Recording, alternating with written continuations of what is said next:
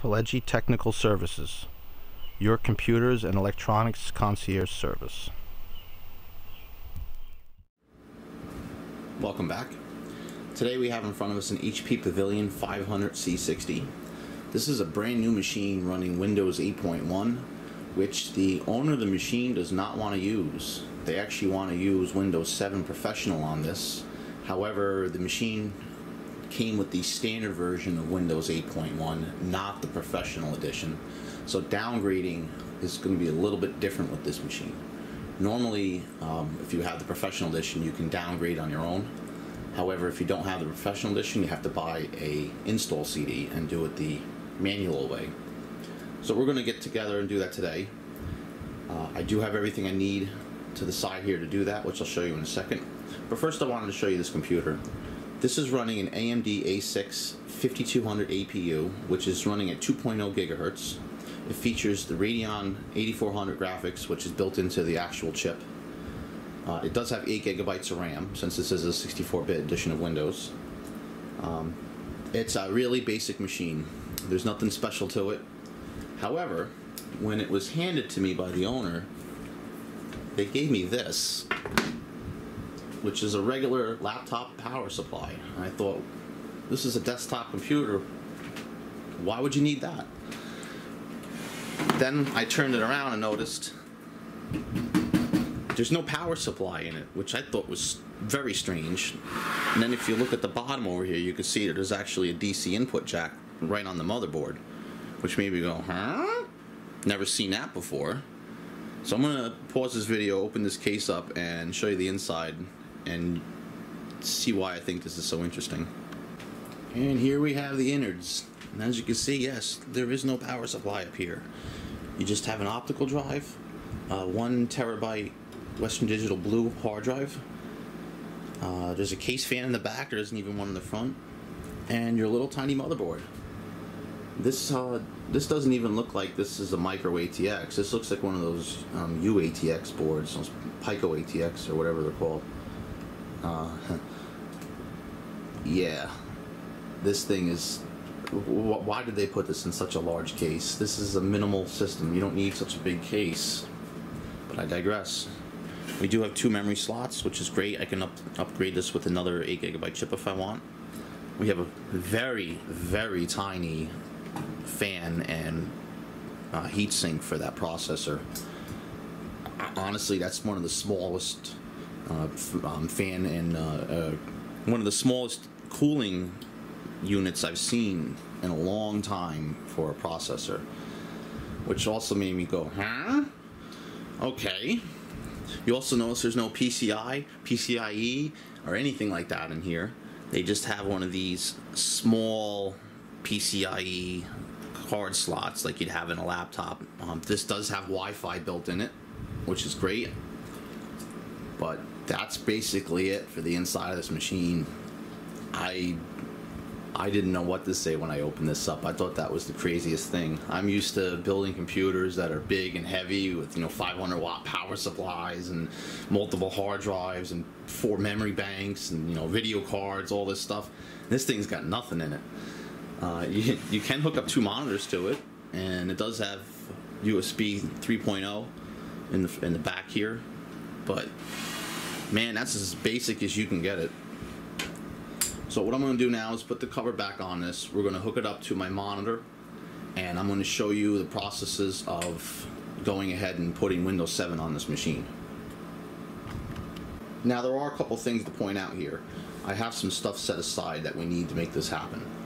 First of all, I went into the computer and I backed up the recovery partition, which was a 16 gigabyte partition, to this external hard drive. That way, if something goes wrong and worst case scenario I have to revert to Windows 8.1, I have the stuff here to do that. Also, we have the Windows 8.1 64-bit installation CD. Now this is actually a copy. You don't get media with these computers anymore. What you do get is a link that you can go to Microsoft's website and download an ISO file and burn the ISO file to the CD. In this case, it's a DVD. That's just a clean version of Windows. It doesn't have any of the stuff that came with HP.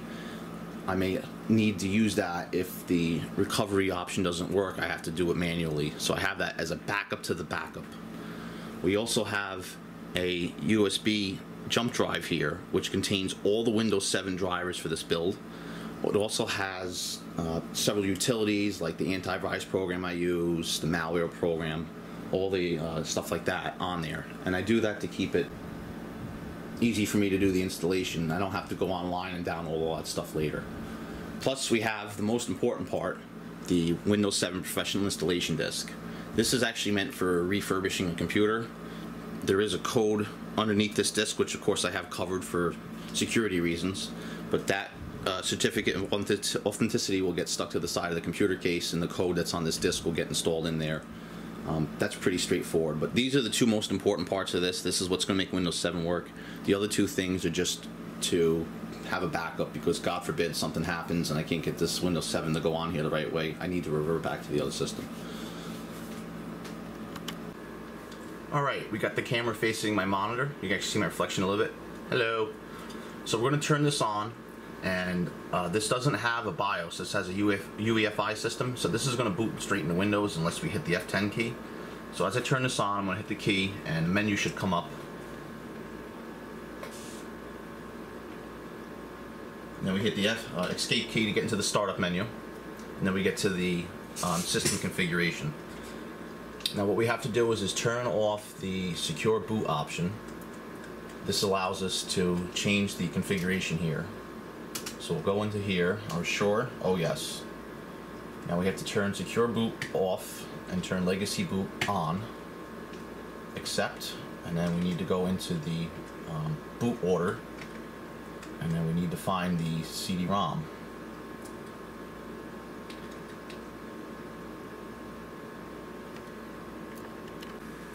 Well, it turns out you can't boot to a DVD drive on this computer. You have to have a USB device to do that. I don't know why they did that. The secure boot option is kind of a pain in the neck in my opinion. I'm sure there's a reason why they're doing it this way now, but for a system builder standpoint, it's kind of hard now.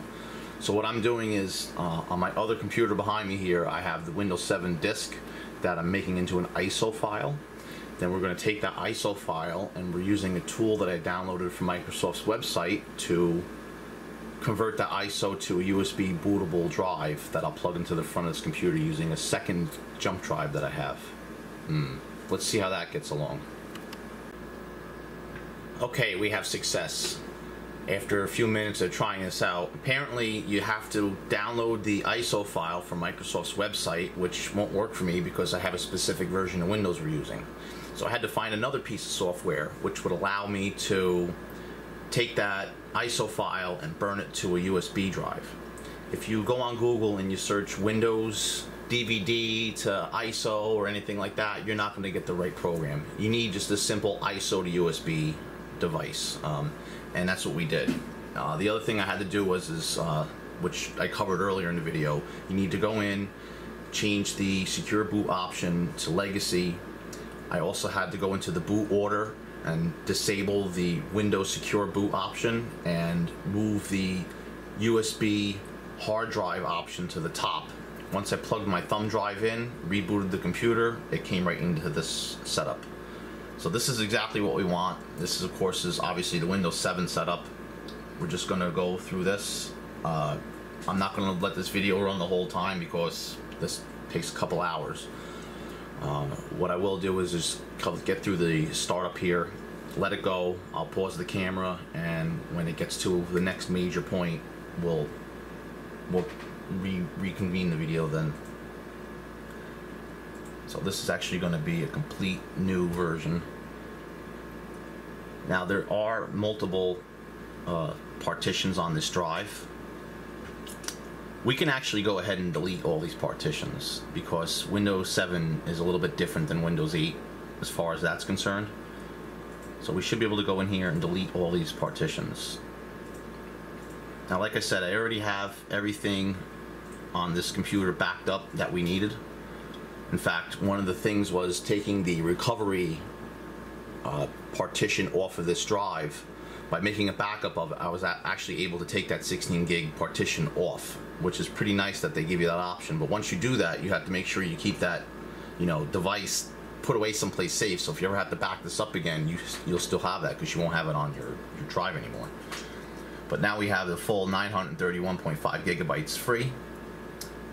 We're going to create a new partition.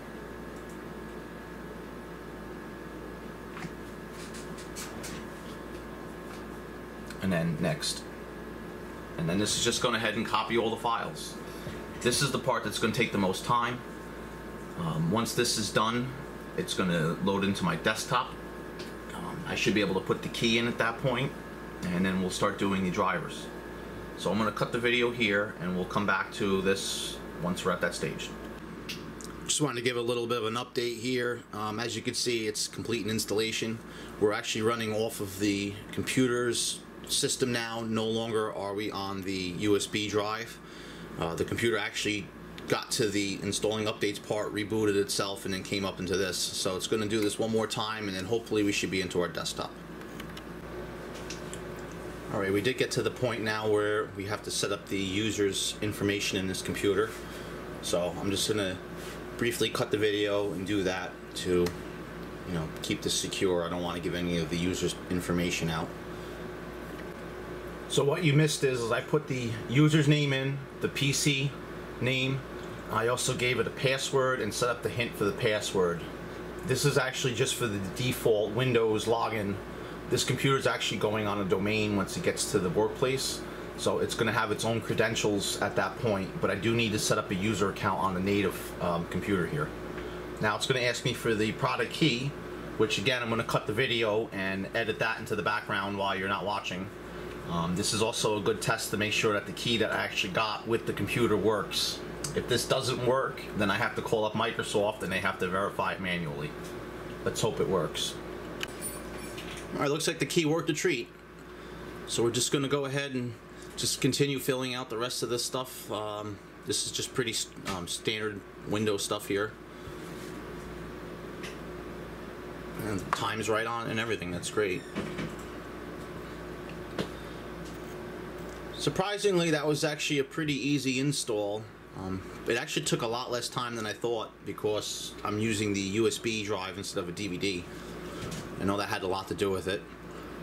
Also, getting into the actual, getting the computer to actually boot to that drive was a pain in the neck. You know, I'm used to being able to put a CD into the drive, going into BIOS, and then just changing the BIOS option to boot from the CD-ROM drive. This secure boot stuff, yeah, I know there's a reason for it. It's to prevent people from sticking something in your computer and booting it without your knowledge. But, you know, in all honesty, with the internet today, you can just go ahead and pull up Google and learn how to do that and take someone's computer and get into the secure boot and change the settings anyway. So in my opinion, it doesn't really change much unless, of course, you have a password protection on your BIOS. But right now, we're in the desktop. You can't see the start bar. It's just off the bottom of the camera here. But this doesn't have anything installed as far as drivers go, so there's no internet on it right now. I just have the basic resolution on the desktop. So I'm going to go ahead and plug the other USB drive that I have in here and upload all the drivers and basically just finish configuring this PC. There really isn't much more to this video that's interesting, so I'm just going to leave it at that right now. If you like what you saw, please click the like button. Also, if you want to see more videos, don't forget to subscribe. And thank you for watching.